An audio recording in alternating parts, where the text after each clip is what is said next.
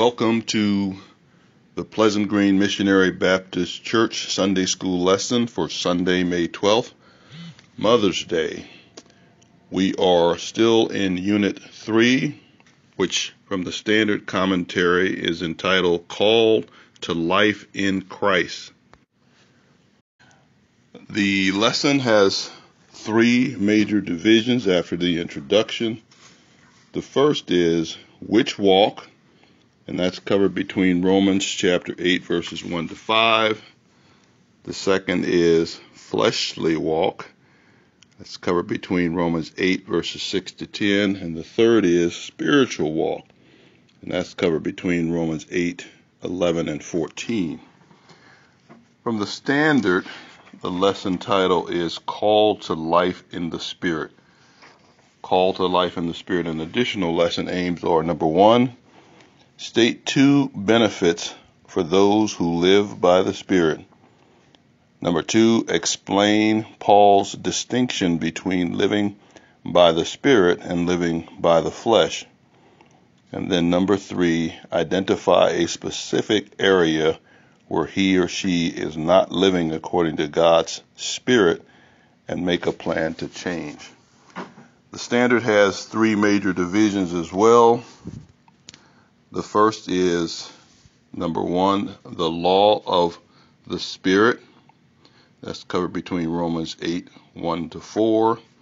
The second is indwelling of the Spirit, covered between verses 5 and 11. And the third is leading of the Spirit, and that's covered between verses 12 and 14. And in the way of introduction,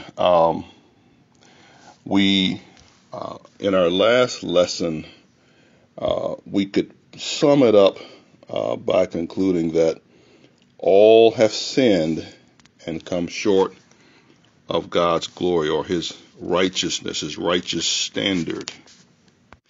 And in the chapters in between chapter 3 and chapter 8, which is where our lesson text is taken from today, Paul goes on to talk about Abraham's call and how he was not called under the law. In fact, he was called before the law, hundreds of years before the law was given by Moses.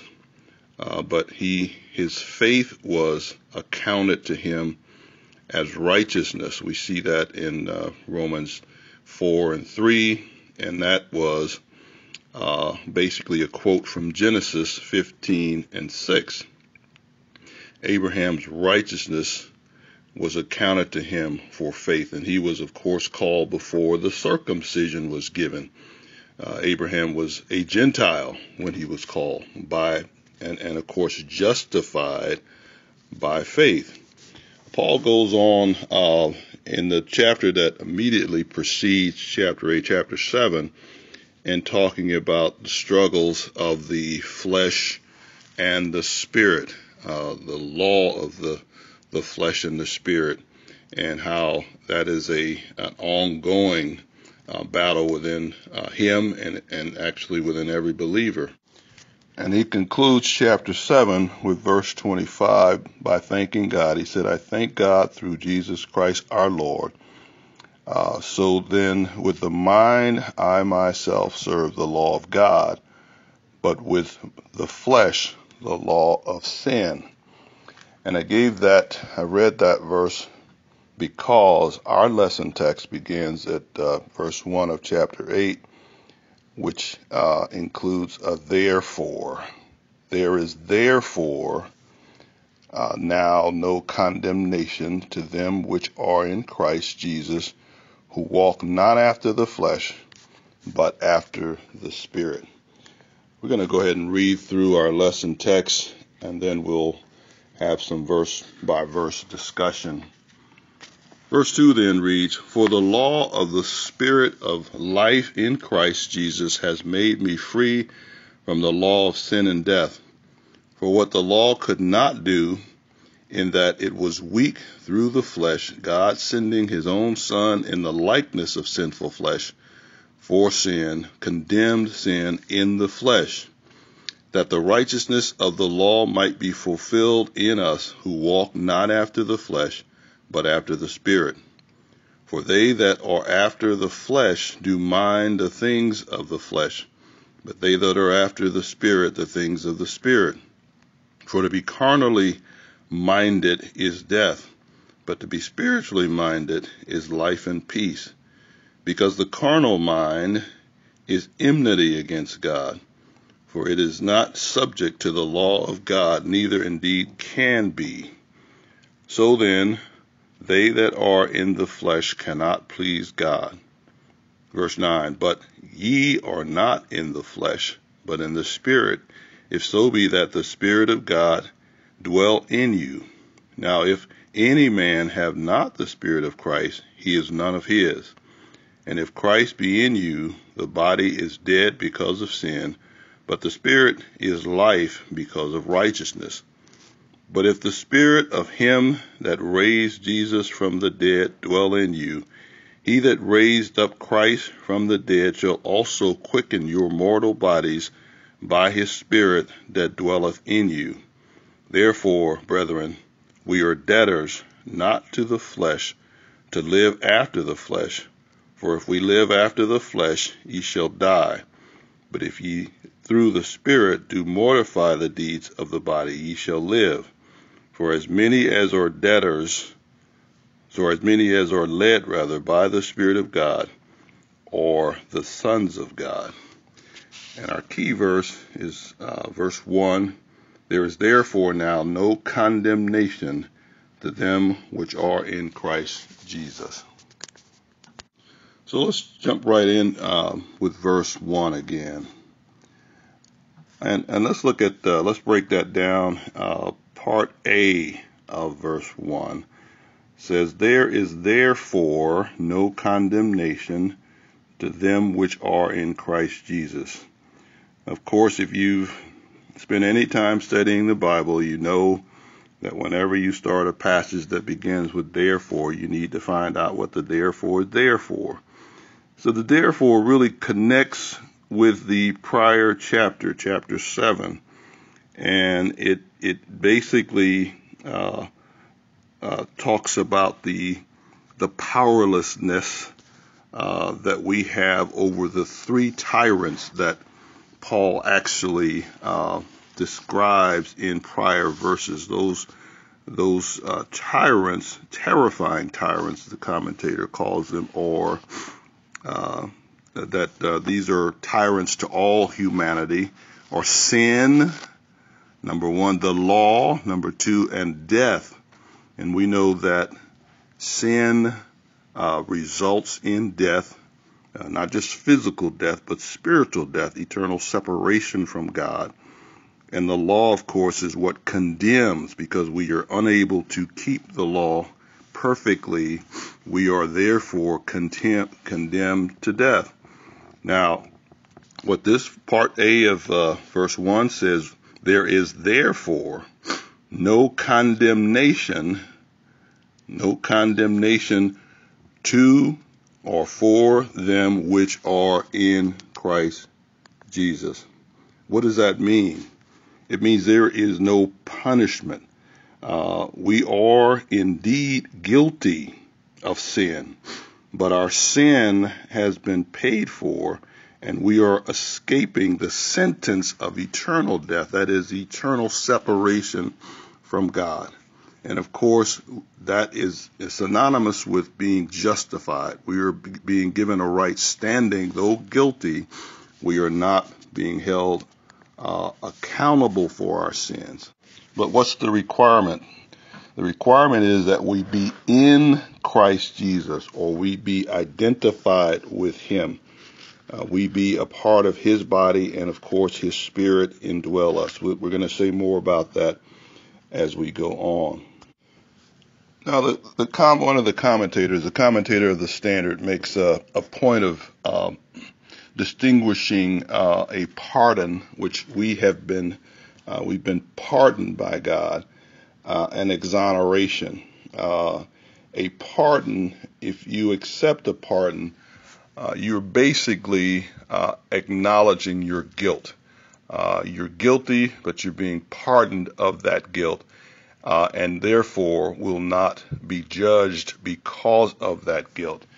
Exoneration means that you were never guilty, you were falsely accused, and therefore you're being relieved, or you're avoiding the punishment for something that you did not do. But we are indeed guilty, and we were pardoned of that guilt. Part B of verse 1 says, who walk not after the flesh, but after the Spirit. Now, I'm going to go back and forth between the King James Version and the New International Version. I think we get a little clearer language from the NIV. And Part B of the NIV says, because... Well, we'll look at the NIV when we get to verse 2 here. But when it says walk, of course, we are talking about lifestyle. We're talking about our behavior, our daily and routine behavior.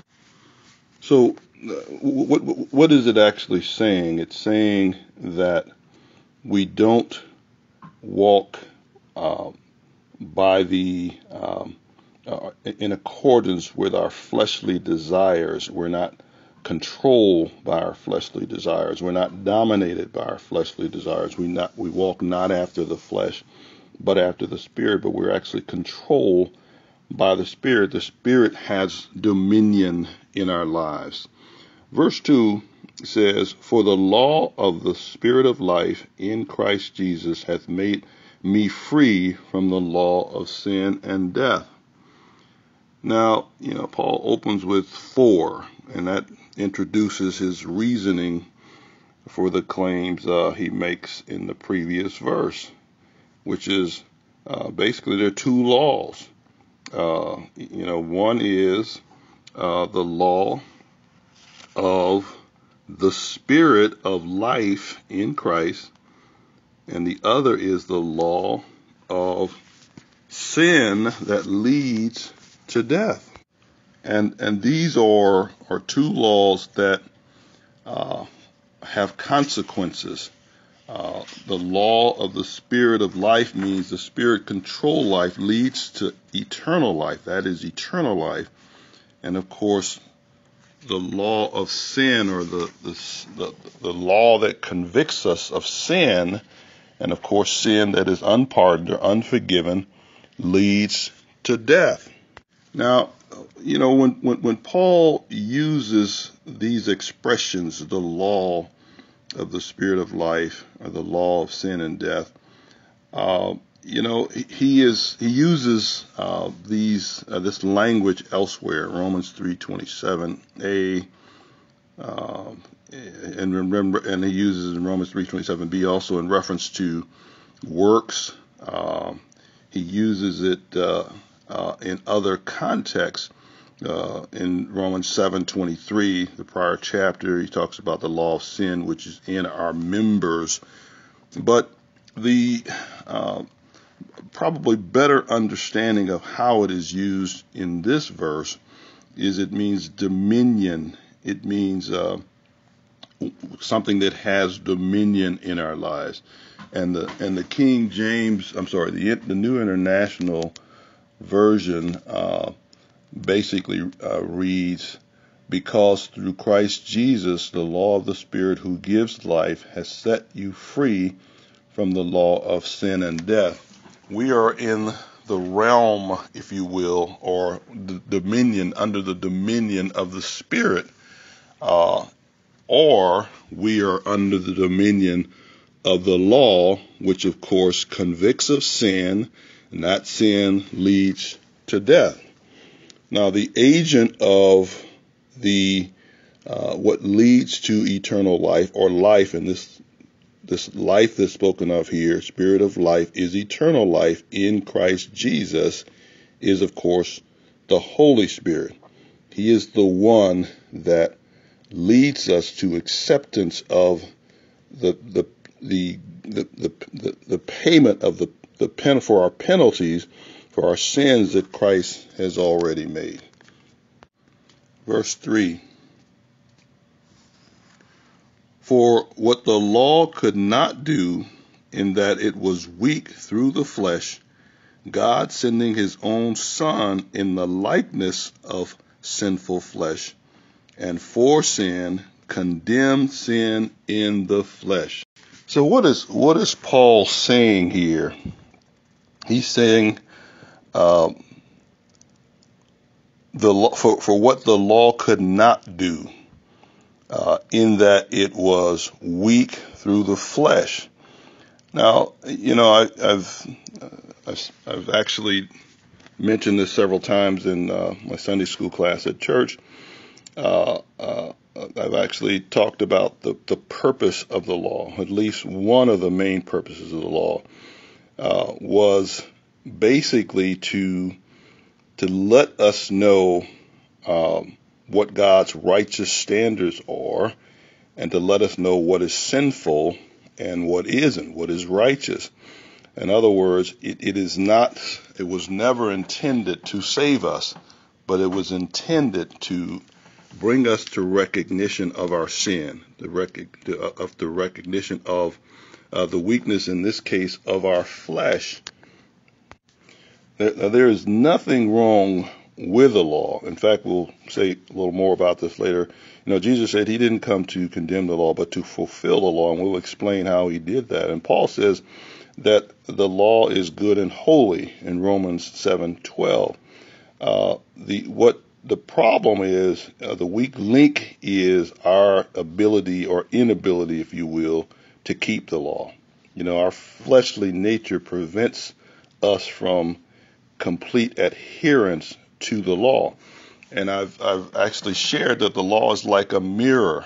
A mirror can show you, if you've been working out in the yard and you got some dirt on your face, the mirror can show you you've got dirt on your face. But the mirror cannot wash that dirt off your face. Something else has to wash. You have to wash that dirt off your face. Well, the cleansing agent, in our case, the one that washed away our sins, is the Lord Jesus Christ. But the law actually showed us our sins. So the verse goes on to say, what the law could not do because of the weakness of our flesh, God sending his Son, the Lord Jesus Christ, in the likeness of sinful flesh. Now, if you'd seen Jesus in the days of his earthly ministry, he would have looked like any other Jewish man, young Jewish man. One might have assumed he was sinful just like the rest of us. But though he looked like a regular Jewish man, he was without sin, completely and totally without sin. And he kept the law perfectly. And because he kept the law perfectly, he fulfilled the requirements of the law. Okay, so his perfect righteousness in keeping the law was imputed to us. And so the verse says, sending his own Son in the likeness of sinful flesh, for sin, condemned sin in the flesh. He, in bodily form, incarnate, actually kept the law perfectly, and therefore was able to condemn sin by being perfectly sinless. That, of course, leads to death. And that righteousness was imputed to us, was credited to our account, and therefore we have a standing before God. Therefore, the law cannot condemn us because we stand clothed in his righteousness. He was able to keep the law perfectly, and we stand in his righteousness and therefore not condemned. Now, when you get a moment, you might look at 2 Corinthians 5:21, which emphasizes the fact that Christ was truly human, but he was without sin. Also, you can look at Hebrews chapter 2, verses 14 and verse 17. Let's look at verse 4. That the righteousness of the law might be fulfilled in us, who walk not after the flesh, but after the Spirit. What's he saying here?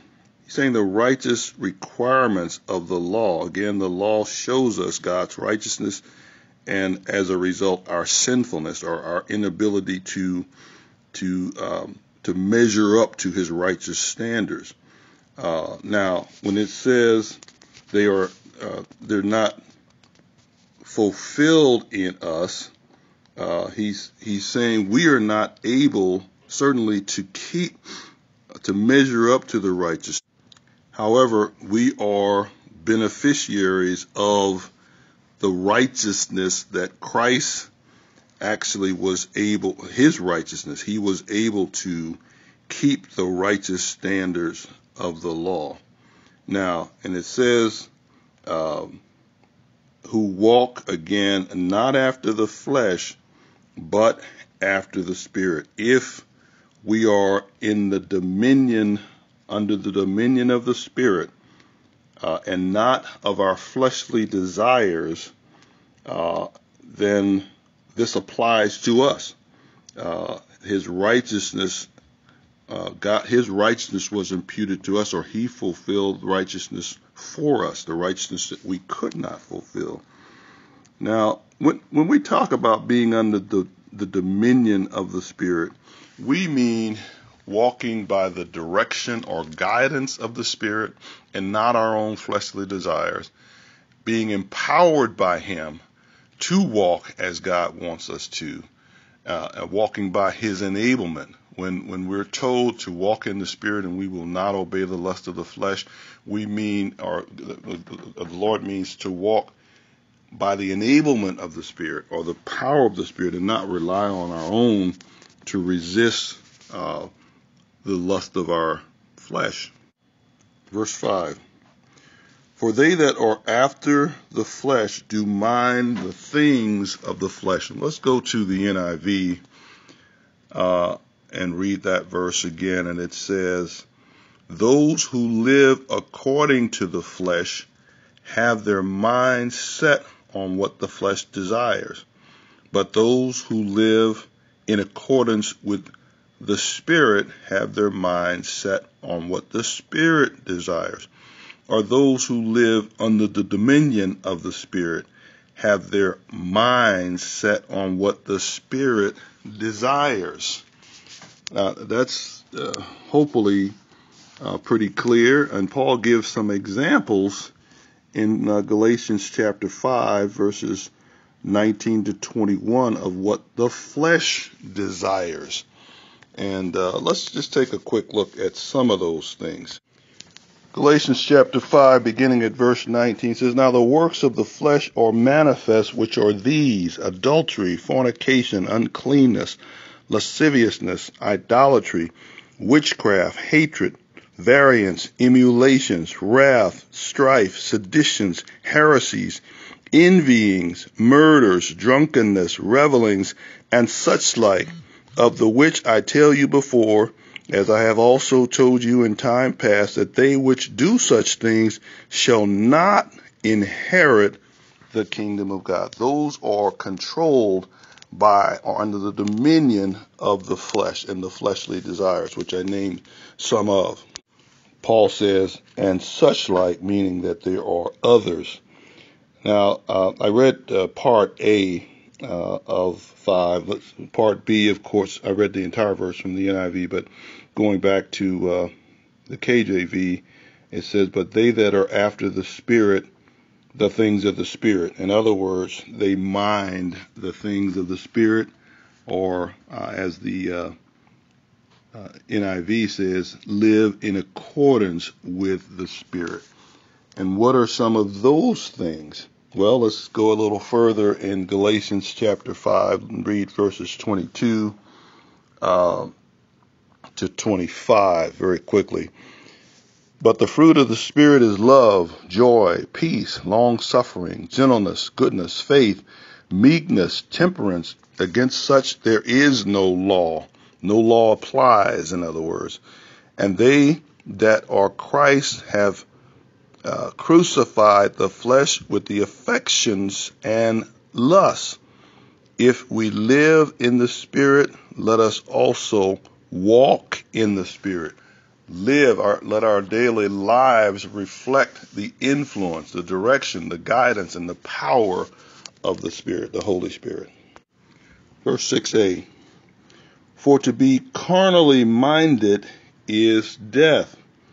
Well, carnally minded and materially minded. Carnal is another word for material, or carne comes from flesh. The Greek word carne comes from flesh, but it's generally used to mean fleshly or materially minded. In this case, is to focus on the bodily impulses of the moment. You see an attractive woman. One of the impulses of the natural man is to lust. So the focus on the impulses of the moment it leads to death. If this is a pattern of your life, ultimately it leads to death. Paul is saying here, it is. And then let's go on. Part B says, but to be spiritually minded is life and peace. In other words, to focus on what the Spirit desires, what the Spirit leads you to do and say, and is life, eternal life. Okay, it's not talking about just physical life. It's talking about eternal life and peace. And this word peace, the pagans actually used, or they considered peace a cessation, from strife, such as the ending of a war or something like that. But it goes beyond that when you look at the Hebrew word, which was translated to Greek, shalom, Hebrew word shalom, which not only means cessation or absence of strife, but it also means an inner contentment that results from the blessings of God. When you have a minute, look at Isaiah 48:18, an inner contentment that results from the blessings of God. 7a, let's look at verse 7a, and it says, because the carnal mind is enmity against God, for it is not subject to the law of God. Let's read that from the NIV, and actually I'll read the entire verse. It says, the mind governed by the flesh is hostile to God. It does not submit to God's law, nor can it do so. So it says, again, we are talking about being in subjection to or under the dominion of. If we have a carnal or fleshly mind, that is, it is hostile. This word enmity is better translated hostile toward God. And those who are controlled by the flesh are not subject to God's law. They don't care about God's law. And unfortunately, far too many in this world today could care less about God's law, and they live their lives as if God didn't exist. I often tell my class, when the Bible uses the expression godless, it is not talking about the worst despot you can think about, the most sinful person you can think about, but it's talking about those people who just do not regard God or his law in their lives. God has no influence on them, and there are so many of those today who are godless and they're carnally minded or fleshly minded. They're only interested in those things that they think will satisfy their flesh. And verse 8 says, so then they that are in the flesh cannot please God. If you are controlled or under the dominion of your flesh, you cannot please God. How do we please God?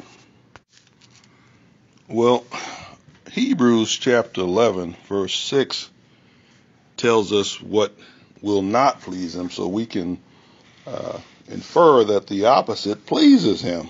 It reads, "But without faith it is impossible to please him," that is God. "For he that cometh to God must believe that he is, and that he is a rewarder of them that diligently seek him." So we can not only infer, we can basically understand clearly from that verse that our faith pleases God, and our diligent seeking of him, seeking a genuinely close and intimate relationship with him through Christ, pleases God.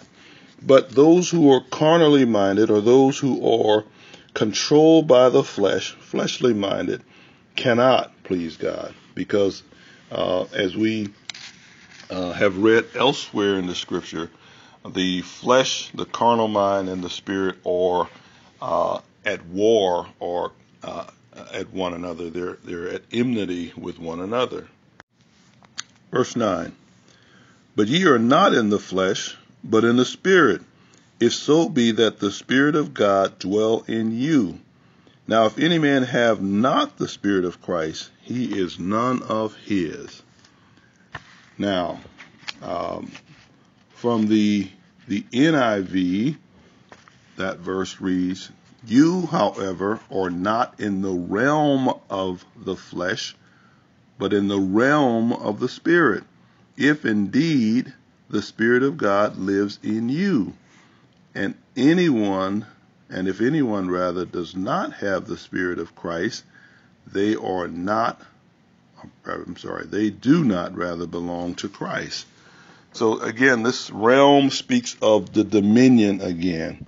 He's saying, but if you are not in the realm of the flesh, but under the dominion of the flesh, but in the realm or dominion of the Spirit, and that only happens if the Spirit of God, which is also the Spirit of Christ, is indwelling you, then he says,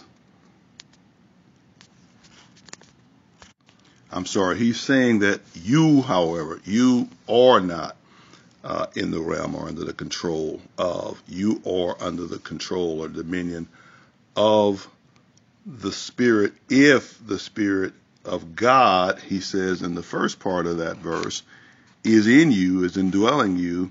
And if anyone does not have the Spirit of Christ, and they're not different spirits, they're the same Spirit, they do not belong to him. If we are not indwelt by the Spirit of God, he makes it very clear here that we do not belong to Christ. Now, between this verse and the next verse, Paul actually speaks of 4 facts. He actually expresses 4 clear facts here. Fact number 1 is that the Spirit of God indwells the Christian. You are not a Christian if the Spirit of God is not indwelling you. Let's take a look very quickly at 2 Corinthians 1:22.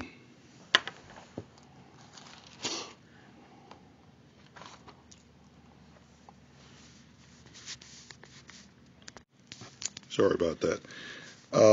2 Corinthians 5:22 reads, "Who hath also sealed us and given the earnest of the Spirit in our hearts." Now, this word earnest means a down payment. It's like earnest money. If you're going to purchase a house or any significant property, it's customary to put down something on it. The Holy Spirit, who indwells every believer, is the down payment on something. And actually, let's turn over to 2 Corinthians 5 as well.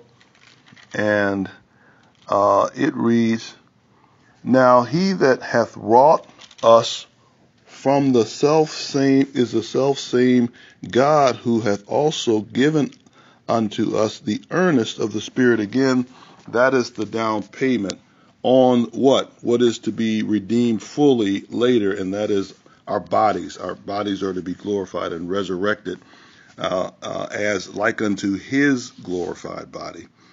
So that's fact one. Fact two is that the lack of the Holy Spirit's presence means a person is none of his. Again, the Holy Spirit is the mark, is the down payment on his chosen people. Let's take a quick look at Ephesians chapter 1, verse 14. Again, that reads, which is the earnest of our inheritance unto the redemption of the purchased possession unto the praise of his glory. The purchased possession, again, is us entirely. Resurrect our spirits, of course, and our resurrected bodies. The process of salvation does not end until we are resurrected and in glory for eternity with the Lord Jesus Christ. Salvation has three tenses. The past tense, which was our justification, our being declared righteous before God, our being pardoned of our sins. That happens one time. Sanctification, that's an ongoing process, which the Holy Spirit is accomplishing in and through us right now and throughout our Christian walk. And then the third phase is yet to come, and that's glorification, the redemption of our bodies. Verse 10. And if Christ be in you, the body is dead because of sin, but the spirit is life because of righteousness. Now, from the NIV, that verse reads, but if Christ is in you, then even though your body is subject to death because of sin, again, the sin leads to death, the spirit gives life because of righteousness. Because of not your own righteousness, but because of the righteousness that was imputed to you. So fact three of the four facts is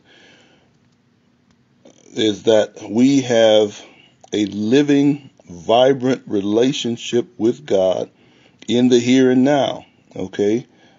Jesus said, I came that they might have life and have it more abundantly. That's full and meaningful. That doesn't mean we're going to be rich or prosperous in a worldly sense, but full and meaningful life. We can have a rich and vibrant life and relationship with God in the here and now. And this is possible despite the fact that our bodies are dead because of sin, or our bodies are dead in this context to sin. Verse 11. But if the spirit of him that raised up Jesus from the dead dwell in you, he that raised up Christ from the dead shall also quicken your mortal bodies by his Spirit that dwelleth in you. From the King James Version, the NIV rather, that reads, and if the Spirit of him who raised Jesus from the dead is living in you, he who raised Christ from the dead will also give life to your mortal body. That word quickened in the King James Version means life, to give life to your mortal bodies because of his Spirit who lives in you. So what's he talking about here? Well, let's look at fact 4. Fact 4 is that the presence of God's Spirit assures Christians of resurrection life beyond the day our current mortal bodies expire. So we're talking about eternal life. We're talking about being raised from the dead to live eternally. So while the verse seems to imply that he is quickening our mortal bodies because of his Spirit, in other words, our temporal bodies, it really means beyond these mortal bodies. He's going to raise these mortal bodies, and they're going to actually be transformed into bodies that are suited for eternity. And not to die again. He's talking about raising them to eternal life in Jesus Christ. All right.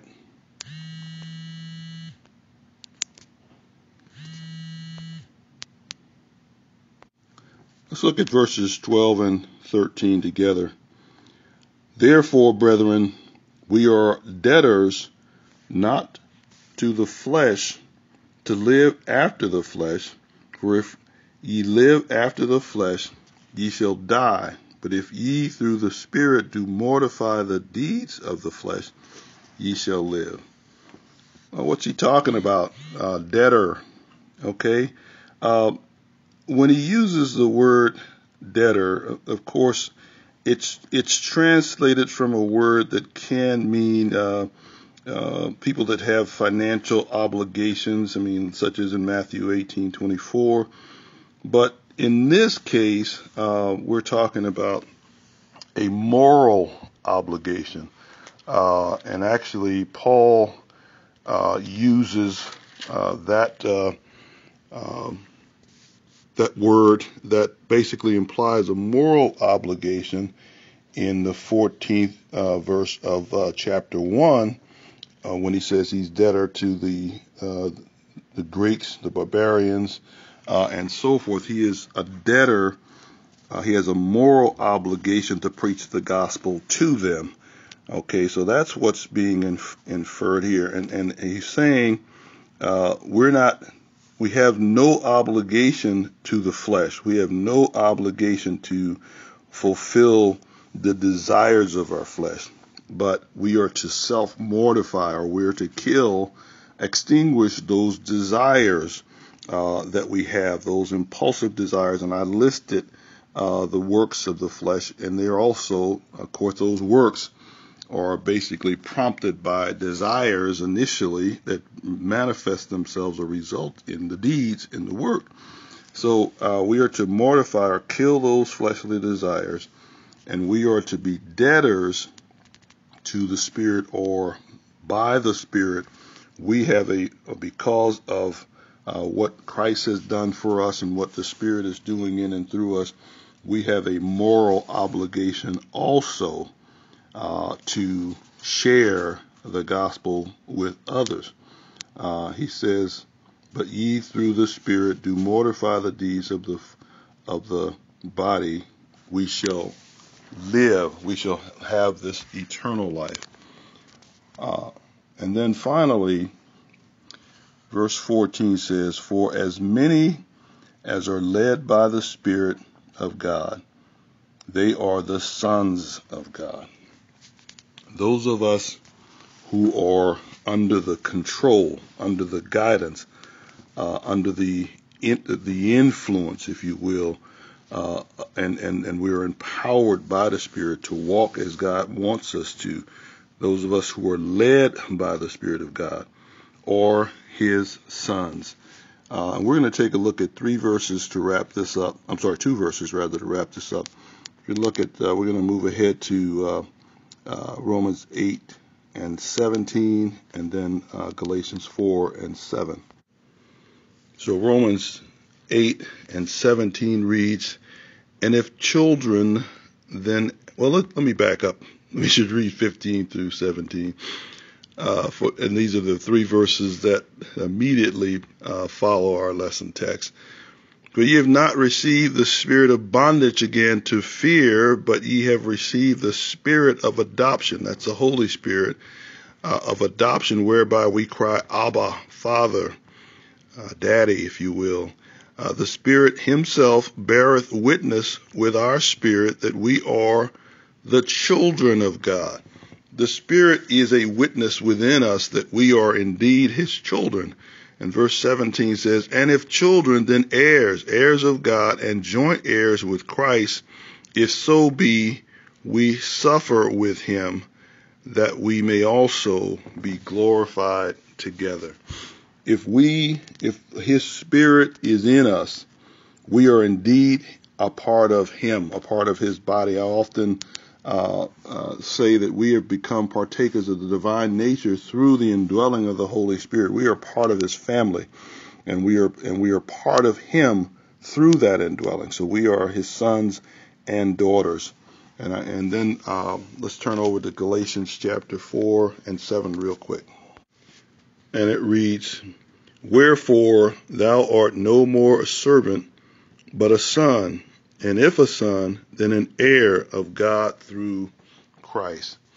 So, and if we backed up a couple of verses, we would see, beginning at verse 5, he says, "To redeem them that were under the law, that we might receive the adoption of sons. And because ye are sons, God hath sent forth the Spirit of his Son into your hearts, crying, Abba, Father." So we belong to him because of the indwelling of the Holy Spirit.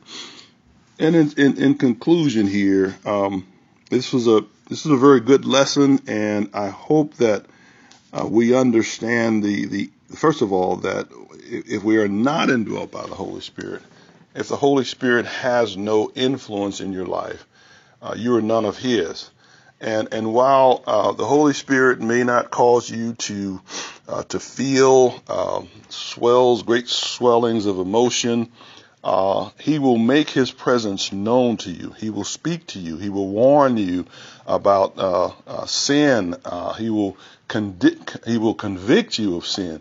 If he is in you, you will indeed grieve him because of your sin. So he will make his presence known. And I said to some of the prisoners we ministered to earlier this week, the more you'll hear from him, the more words you get in him, the more guidance he will provide you using that word. As David said, "Thy word have I hid in my heart that I might not sin against thee." He will bring that word back to your remembrance. And Jesus said in the upper room to his disciples, when he said he was going to send another comforter, he said he's going to bring everything back to your remembrance, everything that I've taught you.